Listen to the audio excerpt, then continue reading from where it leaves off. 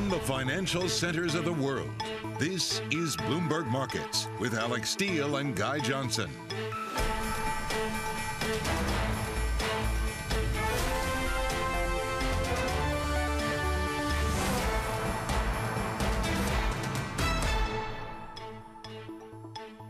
Wednesday the 10th, 3 p.m. in London, 10 a.m. in New York, 30 minutes into the trading day in the United States. From London, I'm Guy Johnson. Alix Steel, of course, over in New York. Welcome, everybody, to Bloomberg Markets. Alex, we've got hot inflation and hot trucks to deal with today. Yeah, I'm really looking forward to the Rivian IPO. I mean, this is the biggest IPO of the year, and we're going to be talking to the CEO guy. That's going to be super interesting. I think the question is going to become kind of how we can grow the company, how the company can grow, and what that natural cap is going to be in terms of producing these amazingly looking, very cool trucks, by the way. Yeah, we're going to be speaking to RJ Scaringe pretty shortly. That's going to be an interesting conversation. They do look cool. The question is, will they be able to produce enough of them? That's always been the challenge for Tesla. But this is a company that has huge backing. You only have to look at the Amazon backing of Rivian to appreciate that there are certain inbuilt advantages for this company going forward. And that order that effectively they have with Amazon going forward is going to be a huge part of that. Markets your side, we're looking at a flatter curve on the back of that inflation story. Yeah, I mean, some real chunky moves, if I can steal a word from your vocabulary here. And we can all party like it's 1990. It was a good time to party. I had some pretty good hairstyling back then.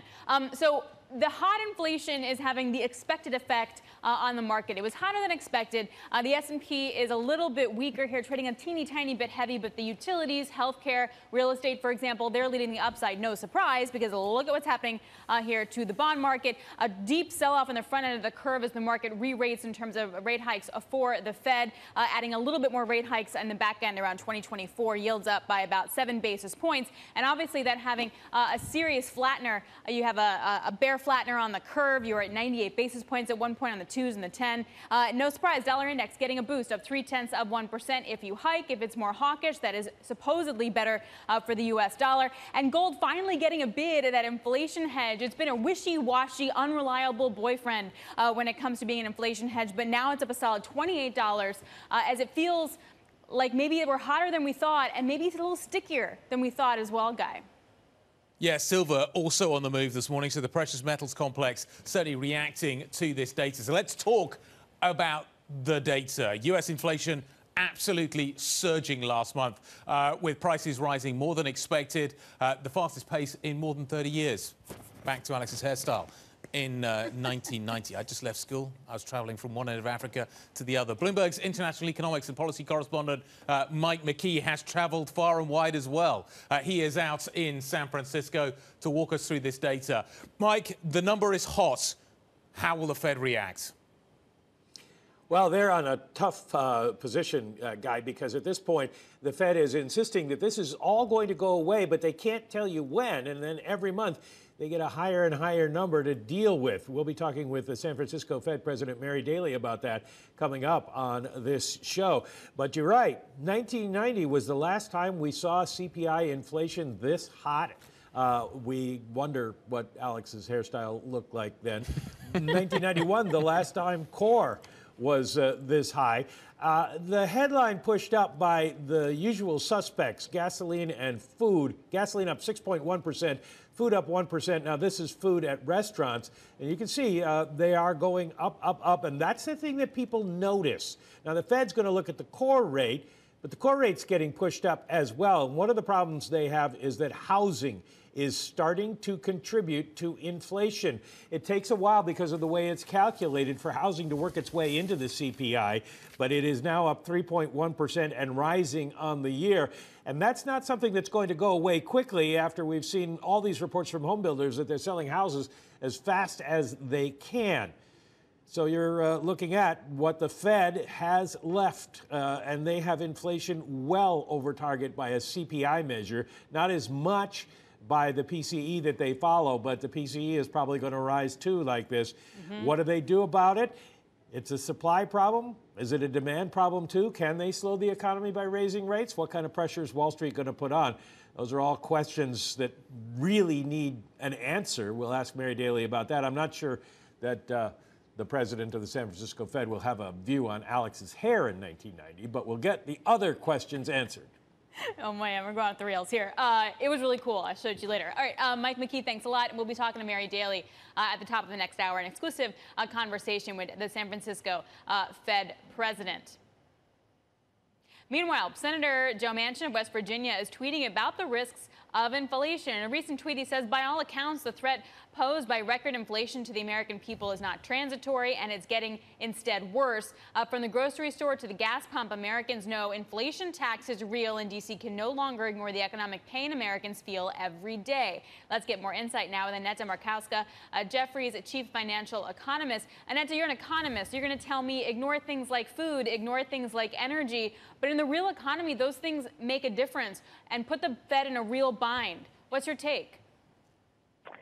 I'm not going to tell you to ignore it, because I do think while, you could certainly make a case that there's a transitory component to these price pressures.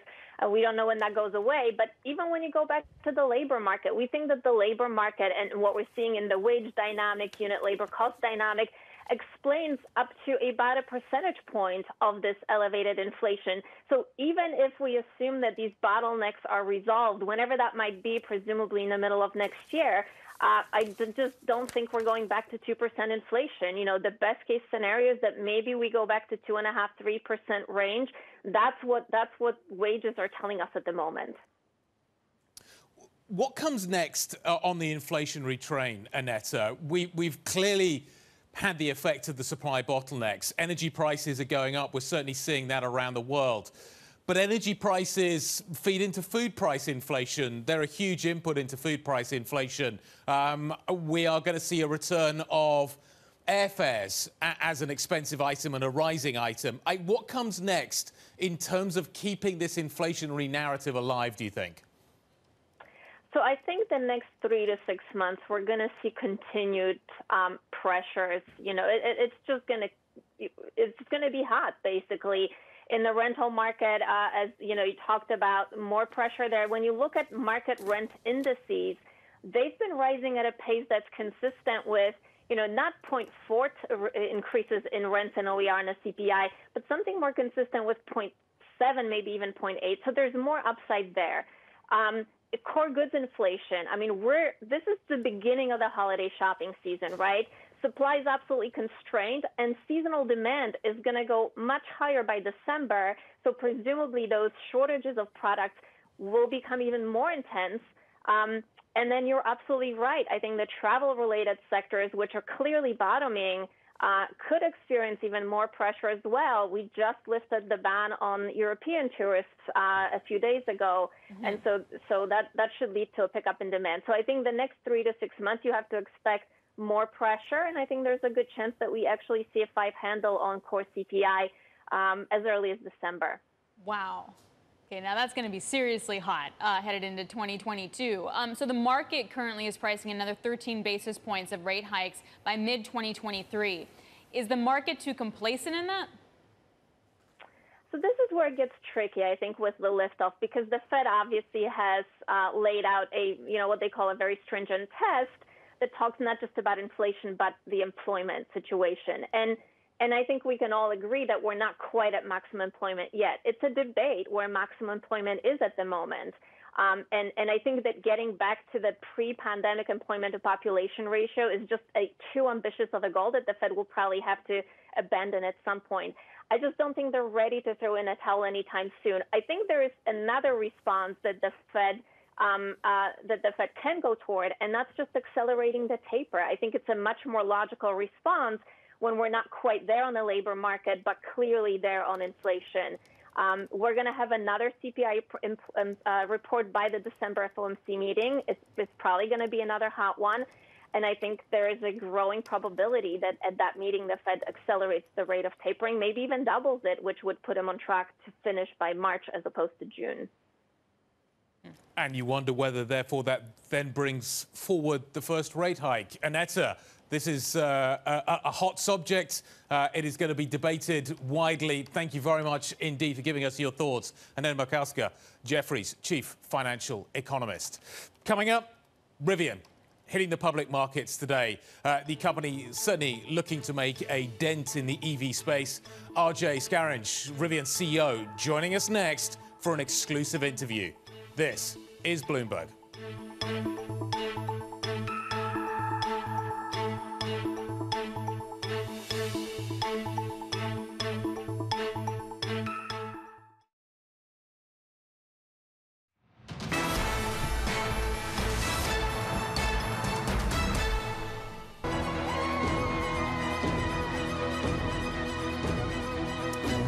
I'm not sure what the hottest number is today. It's either the inflation print we just had, or it's the numbers I'm seeing on Rivian. The indicated price has gone from 110 to 120 within the last couple of minutes. It is, let's call it the circa $12 billion IPO. It's absolutely massive. The price is indicated that it could be super hot as it comes out of the gate. We think that's going to happen somewhere around 12 Eastern. Ed Ludlow is with the CEO of Rivian. Ed, what a day. Yeah, what an incredible day. What an incredible indication of the opening price. RJ Scaringe, Rivian founder and CEO, congratulations. Let's just kick it off by asking, what does today mean for Rivian and for Rivian's future?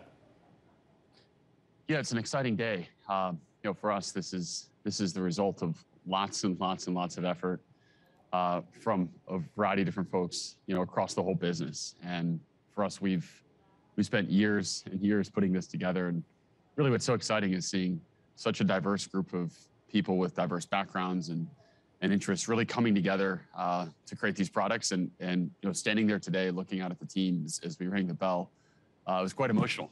Seeing so many passionate faces. It was really powerful. So we're excited, and of course, this is the first step of many with us becoming a public company and now having the opportunity to really accelerate a lot of our areas of focus in terms of scaling the impact that we can have with our products and with what we're building. Right. To reiterate what's on the screen, RJ, Rivian indicated to open at $120 a share after pricing at $78 overnight. That's a big valuation. We'll do the math in due course. What is it about Rivian's technology and the company that justifies that valuation? I think as you look at our business, there's really two arms. We have a consumer side of the business, and really the tip of the spear, the first products, what we often think about is the products that'll open the brand umbrella are our R1T and our R1S. And they're really going into a segment that hasn't seen this level of innovation, this level of technology, and really allowing us to build a brand around this idea of both inspiring, but very importantly, also enabling people to go do the things they love. And so we've vertically integrated the electronics in the vehicle. We've vertically integrated the software stack. We've built a propulsion platform that's incredibly scalable. And a lot of that vertical integration on that platform has allowed us to go really fast on building out the commercial side of our business, with our first customer really also being a flagship, much like the R1T and the R1S, with Amazon. And their initial order being 100,000 of these vans, really allowing us to even further have impact in terms of how we electrify the full space. Well, let's dig into Amazon. Bloomberg reported that Rivian is prioritizing the production of the Amazon van. You're obviously on a deadline to deliver 10,000 by the end of next year, 100,000 by the end of the decade. How are you going to manage that, your own consumer products and the constraints of having to deliver for Amazon? Yeah, I think this is a misunderstanding. Often when people look at the business, we've designed the company at its core, and really in part having these two different programs to create a forcing function for us to build and grow the ability to be able to develop multiple programs at the same time and launch multiple products at the same time. So when you see the R1T, the R1S, and the commercial van, these are different teams that are developing them, different launch teams. They're even different production lines. So the van, of course, isn't built on the same line as the truck, and that separate team and that focus on discipline of building those separate organizations, of course, pulling from the same pool of resources, allows us to go very fast on two programs at once. And really, the core of that is our desire to build out really our portfolio of products that's broad enough for us to achieve significant scale quickly, and to have as much impact as possible. That's really the reason I started the company. It's the reason we had some of our early pivots as we designed and iterated on our strategy, was really in service to the question of how do we maximize impact. How critical has Amazon been to the various valuations the company's been assigned along the way, the credibility that Rivian's been able to build?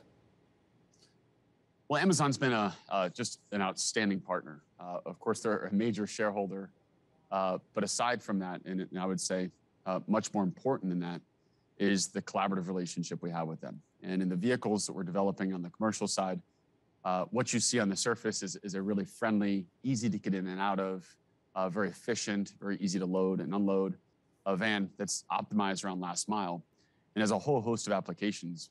But what you don't see is all the infrastructure that we're building around that, what we call our Fleet OS platform, but essentially the ecosystem of services that we're able to wrap around the vehicle to make it very efficient to run and to be able to work closely with Amazon and understanding what the needs are for us to build that system has just been awesome. It's been really exciting, and working to understand how do we find opportunities for efficiency, but also how do we make the environment for the drivers and the operators really comfortable and something that they want to come into. So you've raised $10.5 billion in the private markets, I guess around $12 billion in the public markets. What are you going to spend that money on? I think as you look at the scale of what has to happen as an industry, today there's well over 1 billion vehicles on the planet. A teeny fraction of those are electric. And really over the next 10 to 15 years, we have to electrify that entire fleet. We have to replace, well in excess of 1 billion vehicles, gasoline and combustion powered vehicles with electric vehicles. So the scale of this is just, it's in some ways unimaginably large. And it's going to require multiple companies to be building multiple products, portfolios of products that capture addressable market in different form factors, different segments. And for us, we're very focused on that. So what we're looking at today is our launch products, but making sure we have the capital to continue scaling the business, building additional production capacity for future products, continuing the development of those future products along with the technologies is really key. And we are really striving to help drive and lead this massive transition that we're going to have to see over the next 10 to 15 years. Bloomberg's reported you're in talks with the city of Fort Worth to invest $5 billion in a plant there. You're looking at potential sites for a plant in Europe, potentially the UK. What's the update on those, please? We haven't made any announcements around our second or third facilities. There's certainly a lot of speculation, but these are really important decisions. And for us, it really comes down to looking at the ability to recruit an outstanding team to come in and help drive and operate these facilities. So looking at the pool of talent that exists in each of these locations, these potential locations, as well as, of course, access to the supply chain.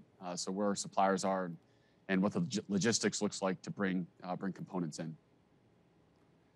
On the supply chain, you delayed the start of production on the R1T more than once.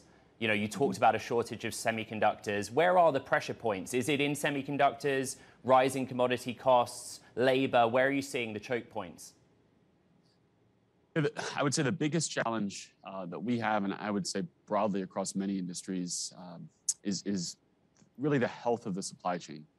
And if you think about building a vehicle like this, like our R1T, there's around 2,000 parts that come in from end item parts that come from suppliers. And this is one of those rare situations where a 99.5% is not good enough, meaning if 99.5% of the supply chain is ramping at the same rate of our production, but 0.5% isn't, that of course creates a constraint or a throttle for how fast we can ramp the rest of the facility. And that's certainly the world that we're living in, along with many others, of managing what is actually a small number of suppliers, but working really closely with them, partnering with those organizations to make sure they can keep up with our ramp. And that is a major focus of our team. And we're fortunate to have some great folks that are on the ground working with those suppliers, making sure we get through this ramp phase.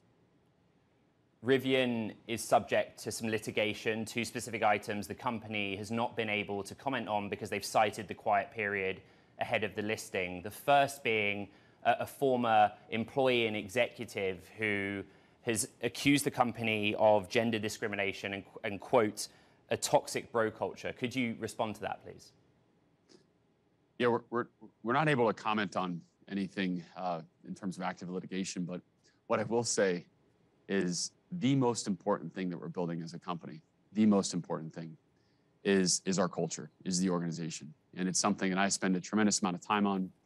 And we really focus on making sure the organization and the people that we recruit into the organization and our leaders across the organization are empathetic, are open, have humility, drive collaboration.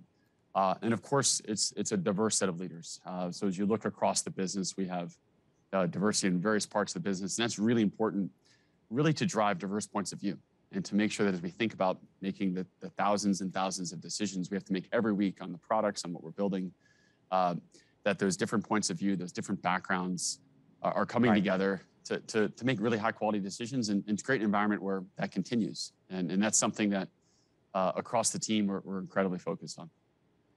Tesla has accused you of poaching employees and in the process taking trade secrets. Is that the case? So today we're about 9,500 employees, and we've pulled our team together. We've come, as I said, from a very broad mix of backgrounds. So we certainly have folks that have come in from Tesla. We have folks that have come in from other automakers. We have a very large number of folks that have come in from consumer electronics and the technology space.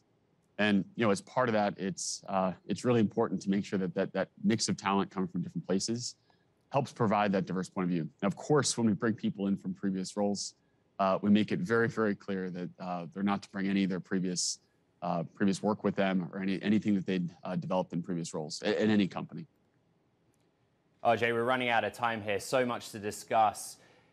Tesla's mission statement is to advance the transition to sustainable energy. What is Rivian's mission statement? Are you seeing yourselves going into similar fields where you leverage your tech in energy storage, batteries, things like that? Yeah, as we think about the transition we have to go through as a planet, it is, as I said, very large. And the way we look at this, the lens we look at it through, is this is something where we really talk about keeping the world adventurous forever. And the key word I'll focus on there is forever. And it's such a powerful word because it's almost intimidating in that it causes you to think about not just ourselves or even our kids, but our kids' kids' kids and beyond. And so as we look at it through that lens, for us, it's a question of how do we, as rapidly as possible, transition ourselves away from a fossil fuel-based economy. And that, of course, has a huge focus on the transportation products, but it also includes energy products. And this is something that we will certainly get into as we really drive to accelerate that. And as part of this, we've got to pull customers in. We have to get customers excited about the products and really our focus on products that enable and inspire the kinds of things you want to take photographs of, doing those kinds of things. That's the brand we're building, and we hope that gets people excited about making this transition. All right, RJ Scaringe, founder, chief executive officer of Rivian. There's so many more things we need to discuss, but we'll save it for another time. Thank you for joining us. Congrats on the listing. Alix, I'll throw it back to you. Thanks, Ed. Really appreciate that. Thank you so much for bringing that interview for us as well. And just to update everybody on what we're looking at in terms of pricing, Rivian still indicated to open about $120, IPO priced at $78 a share. Guy, this would be about $12 billion in terms of valuation and the sixth largest IPO on record, the biggest IPO of this year. I know that electric vehicles accelerate pretty quickly, but the rate of change in terms of going from a standing start to where we are now, absolutely eye-watering. It was interesting to hear some of the commentary coming from COP. A lot of money is flowing into the space right now. A lot of people are trying to figure out exactly where we are going to see success. Will it be Rivian? Will it be elsewhere? At the moment, the market is just like, we've got to go for this. There is no option. All in. Yep, and if you talk to those in the market, too, they say we're not backing off from this, and that even if somehow governments change their tune or subsidies become a little bit different, car companies have already transitioned. Like, they're already all in on this as well. You can follow Tick by Tick here with T Live. There's a great blog going on. Check that out. We'll follow everything about that listing. We'll also bring you any headlines that cross. Again, Rivian indicated to open at $120 a share. All right, coming up on the markets, Caterina Simonetti, Morgan Stanley Private Wealth Management Senior Vice President, will tell us why she sees an economic slowdown on the horizon that could actually be worse than expected. This is Bloomberg.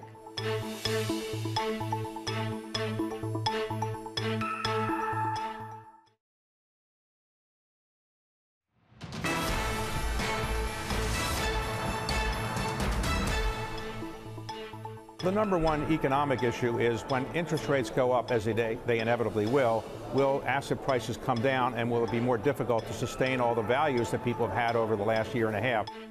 That was David Rubenstein, Carlyle co-founder and co-CEO, speaking to Bloomberg's Danny Berger at the Super Return Summit in Berlin. Rubenstein's also the host of David Rubenstein's show, Peer-to-Peer Conversations, that airs on Bloomberg television. So what does everyone else think of that? Caterina Simonetti, Morgan Stanley Private Wealth Management Senior Vice President and Private Wealth Advisor, joins us now for that. So at some point, interest rates rise.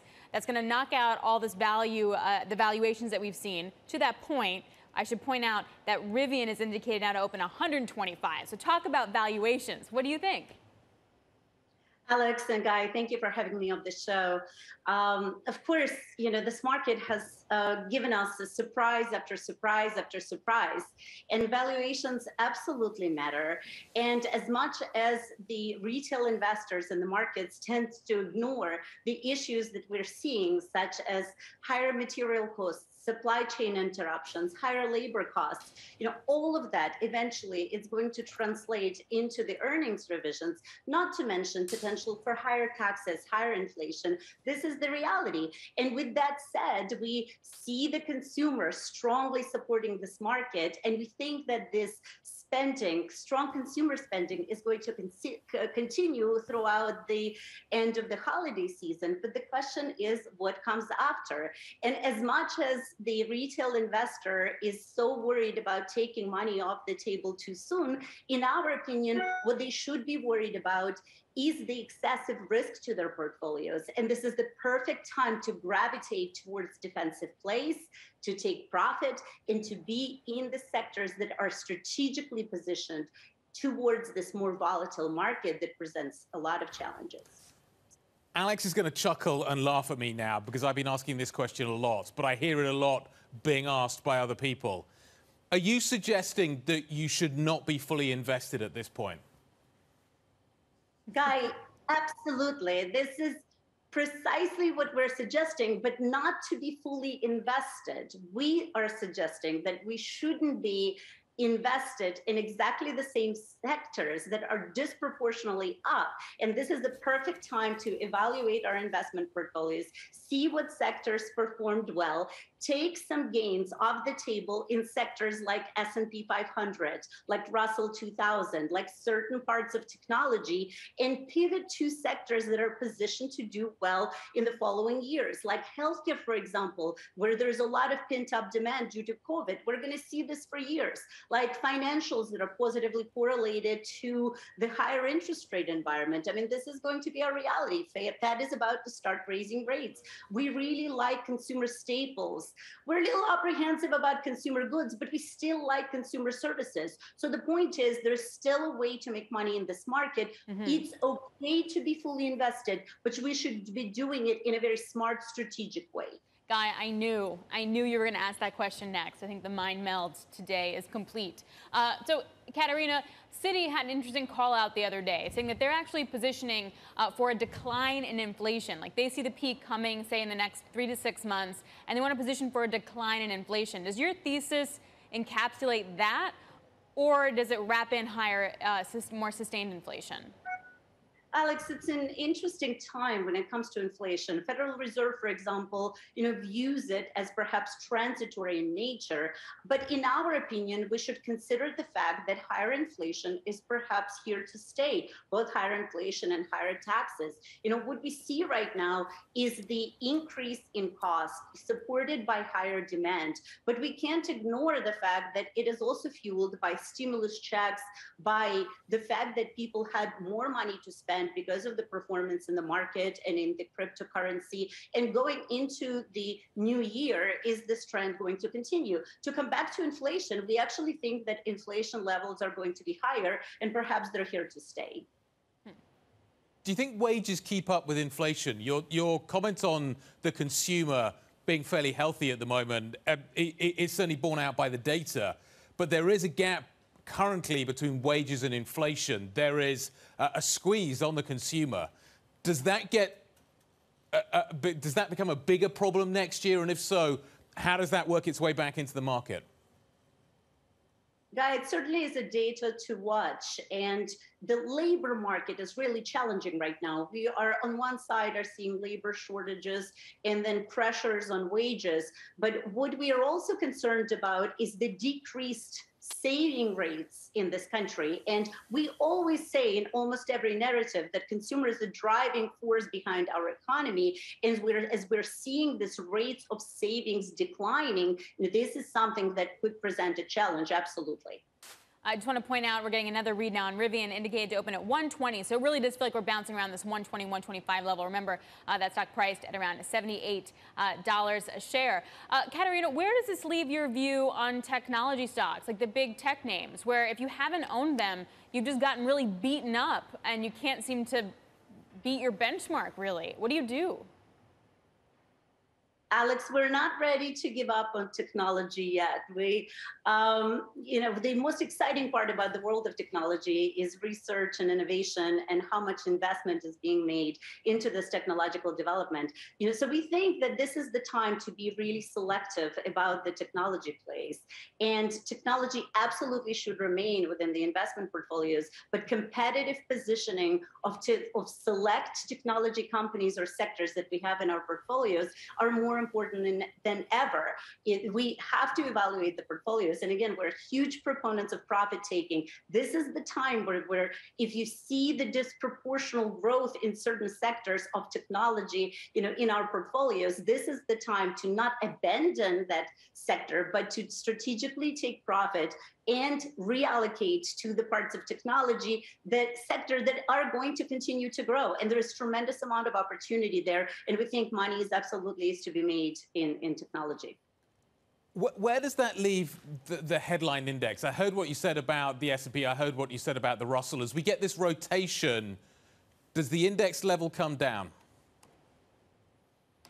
Guy, there is a time for investing in indexes, and then there is a time where the active management and very careful security selection takes place. And this is the time for quality. This is the time for de-risking and strategic positioning. So when we look at the positioning of this sectors within the portfolio, we have to ask ourselves, is there a competitive advantage? Is there the price sensitivity, right? That these companies can take advantage of, or is it something that is disproportionately positions them to not make a lot of profit next year? This is the time for all these questions. So we believe that this is not ideal time for index investing, but instead rotation to quality and individual security selection, would work much better in this market. Bottom up, not top down. Katerina, thank you very much indeed. Really appreciate your time and your analysis. Always thoughtful. Katerina Simonetti, Morgan Stanley Private Wealth Management. Thank you very much indeed. We've got some oil data. Alex. Oh, yeah, of course. So the reason why I always care about the oil data, but in particular, the markets are really expecting a much needed relief build for this week's reading. And we did get it, but it wasn't as much as we thought. So overall, crude builds came in about 1 million barrels. You did see, though, a slight draw in Cushing. Gasoline inventories drew, distillate inventories grew. So it doesn't really feel like we're out of the woods yet, but oil trading a little bit heavy. The EIA really did help to put the kibosh on higher oil prices for the time being, said that we're going to start to see a surplus in the first half of next year. So that could be more of what's leading the market. But we did get that build, 1 million barrels of oil from last week. All right, coming up, Ursula Burns, Integrum founder and former Xerox CEO, will be joining us from the Super Return International Summit. Looking forward to that conversation. This is Bloomberg.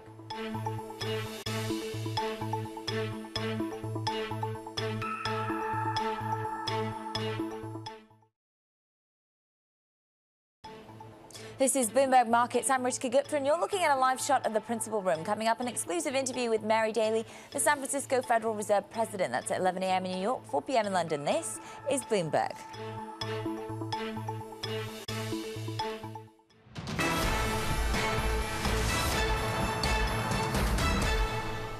Let's check in on the Bloomberg First Word News. I'm Ritika Gupta. Bloomberg's learned that President Biden and China's Xi Jinping will hold a virtual summit next week. No specific date has been set. Ties between the world's two largest economies have quietly improved in recent months. Still, the U.S. and China have sparred over Taiwan, and Washington is concerned about Beijing's expanding nuclear arsenal. And China is signaling it's unlikely to join a global pledge to cut methane emissions, saying it's already doing enough. A senior Chinese negotiator at COP26 climate talks accused the U.S. of asking nations to pledge to cut greenhouse gases without offering solutions on how to tackle the problem. President Xi Jinping also failed to attend the conference, a move criticized by President Biden. Blue Owl Capital has emerged as one of the fastest growing and most disruptive players in private markets. The New York-based firm now boasts $70 billion in assets. Co-founders Michael Reese and Mark Lipschultz adapted a Silicon Valley-type business model for financial services. They spoke to Eric Schatzker for Bloomberg's Front Row.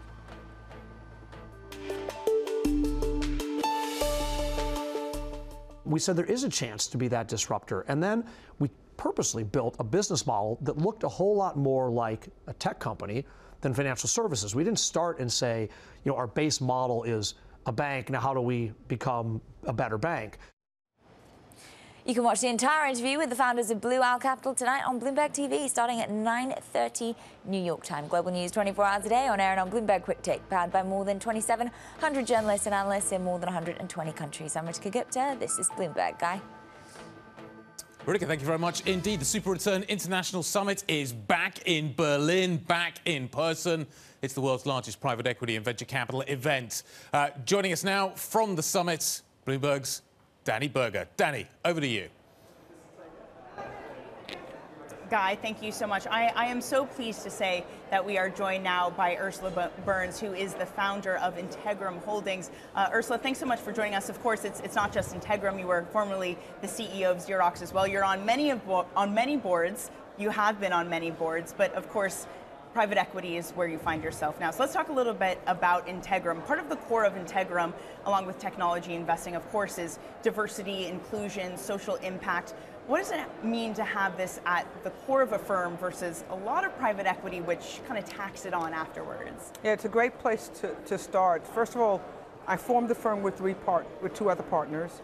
The three of us were kind of like, let's say, mid to late mid-career. We had already done a whole bunch in our lives, and we found ourselves thinking about what we could do in the future. And what we thought was to try to actually change a little bit of the way that business building is done today. Business building is done largely in PE and VC firms. It's generally done by people who were born and raised to be in PE and VC firms. They think about it when they grow up, when they go to college, etc. We wanted to actually have a more diverse firm, not just racial or gender diversity. We wanted experience diversity as well. I'm an operator, for example, was not in investing. We want age diversity. We want to diversify the vendor pool that we use. Everything. We wanted to start from scratch, build a firm that had nothing before, literally the offices that we go in, who provides our copying machines, everything. It's broadening the access to people who were not in before. Right. Diversity, equity, and inclusion is not an afterthought. It's not the kind, we're not taking something that's already running and trying to contort it to be diverse or equitable. We're trying to build it from the bottom up, and that's the difference, I think, with Integrum. Right. And it's important that we're not a diversity firm. Right, we're an investing firm. We're going to be as good or better than investing firms out there. Certainly. We just want to do it in a different way. And it's a competitive environment out there right now. Absolutely. Of course, you started earlier this year. How have you found it so far? How has the environment been on this project that you've embarked on? Yeah, it's really interesting that, you know, because of the approach that we're taking, our ability to get talent into the pool of people that we're looking at is amazing.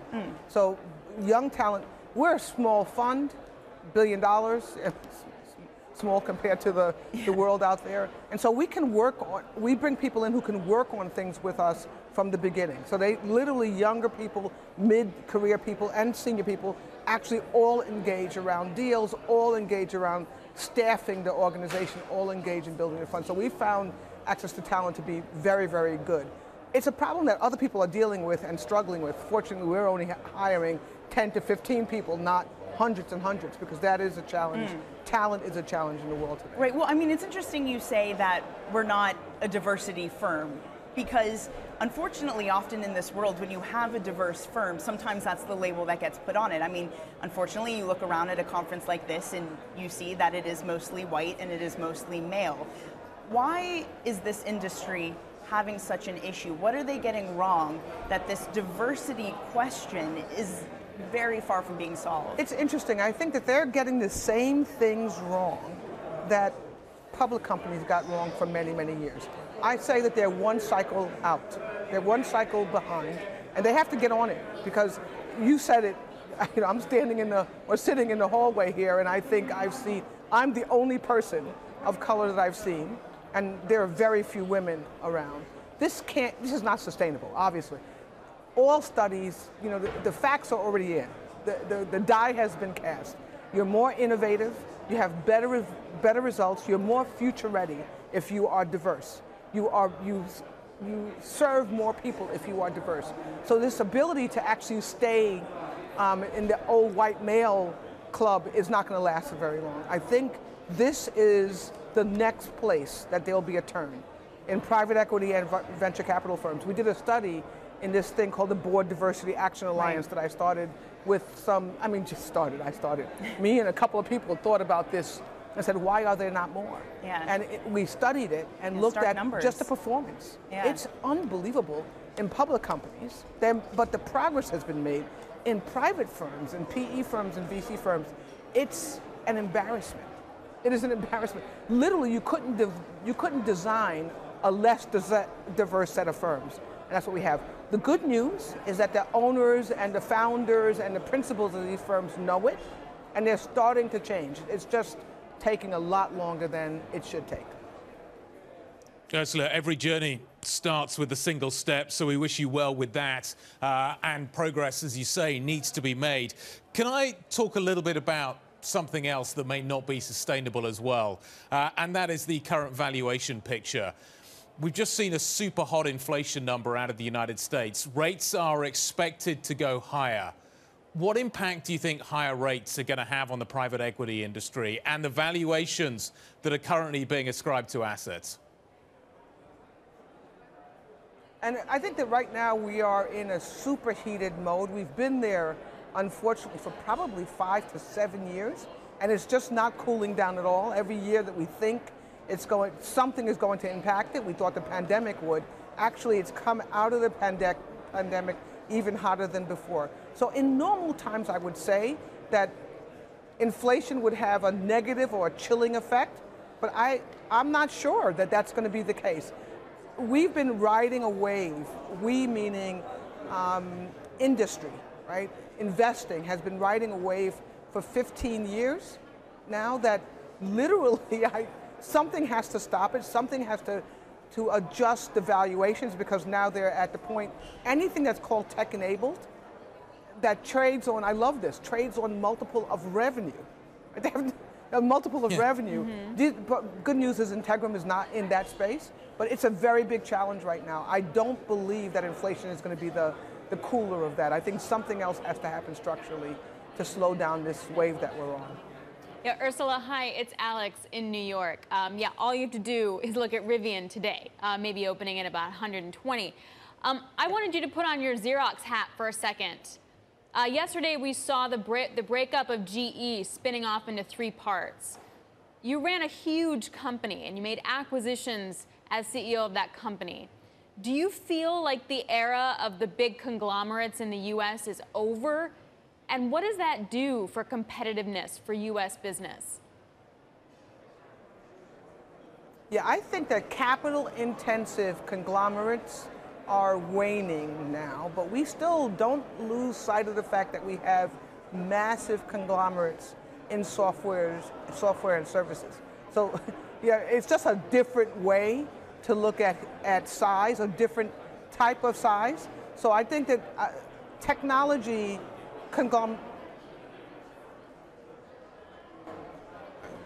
conglomerates on capital-intensive business, I think, are slowing down, but on tech businesses, I think not. Thank you so much. We really appreciate your time. Ursula Burns, Integrum founder, and Bloomberg's Danny Berger, thank you for bringing that interview to us as well. This is Bloomberg.